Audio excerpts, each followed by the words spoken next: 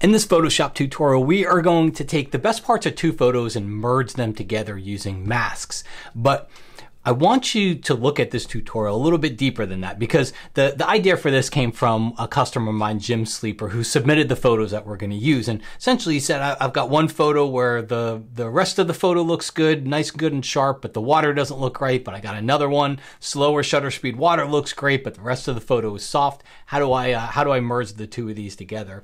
It's actually very simple to do, but I'm really hoping that you expand past this to see how you can use ideas like this in your own photography, especially when it comes to things like tripods, where we can handhold for a sharp photo pretty easily with a wide angle lens with enough light. But when we want to do a little bit of a longer exposure, it's harder to handhold. But with the advent of all the in-body stabilization, the lens stabilization, the noise reduction that we have in post, there's so many times where 10 years ago I'd never leave without a tripod, where I will go somewhere without a tripod now because I know that I can get a sharp photo being handheld and knowing that I have some good noise reduction later on. So I encourage you to watch the tutorial. I think you'll find the Photoshop technique fairly simple, but I'm hoping that you can expand ideas from this, from shooting to what you know that you can do over on the computer. Let's go ahead and jump in.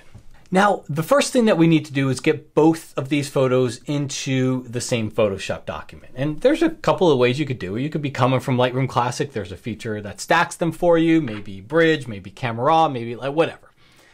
Get them into Photoshop, get them into the same document. Worst case scenario, you open them up both separately like I have here, and then select all, copy, move it over to the other document, paste it in. I'll even rename that layer to Blurry Water, because essentially what we want to do here is we want to get the blurry water in with the sharper version of the photo, which is the bottom version here. And you can see it. If I zoom in a bit here, you can definitely see the difference. Sharp version, blurry version, just a little softer. And I think it's a good time to just really quick talk about that, because if we look at the photo settings for the sharp version, I think it's worth discussing a little bit more about why Jim would have taken the photo this way. Is 1/125th of a second for the sharp version of the photo. Most of us can handhold that, especially a wide angle lens. We can handhold 1/125th of a second fairly easily, okay? Now, if you look at the version of the photo that's got the soft water, take a look under the file info for this one, that is a half of a second. That's really hard for somebody to handhold, okay? You're gonna see any bit of movement for a half of a second, we're gonna see it. Now, even with in-camera stabilization, lens stabilization, we can get close, but I would still say that's still a fairly slow shutter speed for most people to be able to handhold, and not everybody's got the cameras with the in-body and all of the lens stabilization as well. And there's just times, because you're thinking to yourself, why not just use a tripod? I am happy to leave my tripod at home whenever I can. It inhibits my creativity. It's hard to move around. It's clunky, and it's just simply not allowed in some places and draws more attention to you in what you're trying to do there. So I'm happy to leave it at home, and I can really appreciate what Jim did here, because just by taking two photos, and you'll see this is super quick to do, we can get what we want. So let's go to the top layer here and let's add a layer mask. We essentially just need to take the best parts of both of these photos. We add a layer mask to it. Now, the layer mask is white. We would take our brush tool and we would start to paint on it with black to affect it. The only problem is we'd have to paint everywhere but the waterfall. So if you want to make your life a little bit easier, a simple keyboard shortcut, Command or Control I for invert, just inverts that mask from white to black, which now means we see the entire sharp photo. The softer version of the photo with the blurry water is being hidden right now because the mask is all black. So now we take our brush tool. Again, we have to paint on it with the opposite color, which is white. And we'll just zoom in here. And I'll just start to paint with my brush tool on the water. Right and left bracket keys make that brush larger or smaller, but see, it doesn't take too long here. Couple of seconds and go through and paint. Okay, it doesn't, I challenge you to find a photo where you have to be absolutely perfect around the water, and I know somebody's gonna have one, but most of the time around the grass, around the trees, whatever, we can get away with not being absolutely perfect with it. And as long as you're using a softer edge brush, you'll hide a lot of your tracks as well. And nobody's really going to be looking at that area. Okay, so all totaled, I think from brushing took me what, 30 seconds or so, and I'm talking through it, which is actually taking longer in there.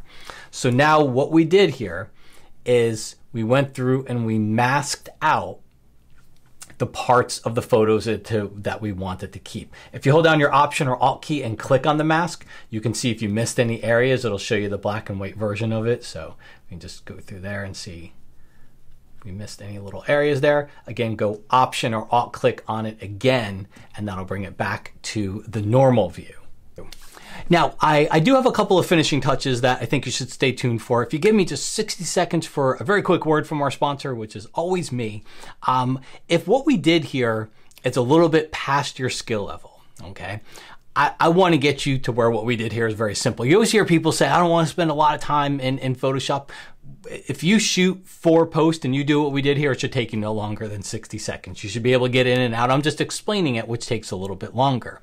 But my Photoshop system course is the course that's meant to help people get there. And over the course of my entire business, this is the one that people come back and tell me has really helped them understand Photoshop, because I cut through all the other stuff.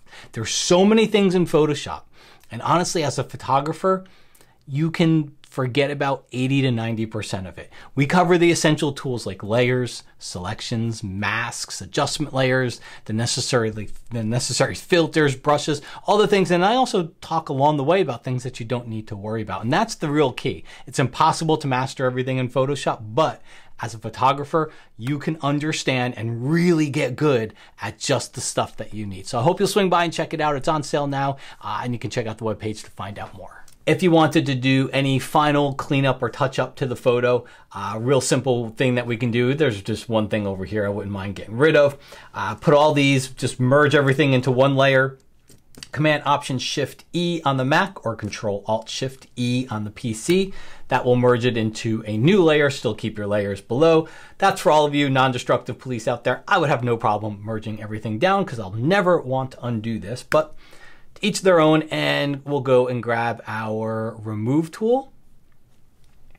And let's just go in here and just paint right along there and see if we can't just get rid of that one thing right hand side. If we're being nitpicky, it doesn't bother me too much, but I wouldn't mind seeing that gone there. And that actually did a really good job. And there's a couple of branches and little twigs and things up there. You could probably spend a little bit of time if you wanted to. That might be just a hair distracting, but overall you get the idea of doing all that work on that one new composite layer at the top. Also, while you're here, I've got another free video for you to watch. You're obviously interested in Photoshop, so I got one on my favorite distraction removal tool inside of Photoshop. Of all the things that a photographer would go to Photoshop for, distractions and removing them are probably at the top of the list. So if you're looking for something to watch next, it's a great place to go.